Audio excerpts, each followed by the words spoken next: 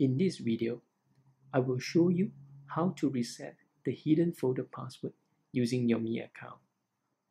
For this method to work, you will need to update your Xiaomi phone to MIUI 7.2 and sign in your MIUI account on your phone. Once you have the requirements completed, you will see the forgot password link on the hidden folder sign-in screen. Tap the forgot password link to get a prompt to enter your MIUI account password. Now you can enter your MIUI account password to reset your hidden folder password.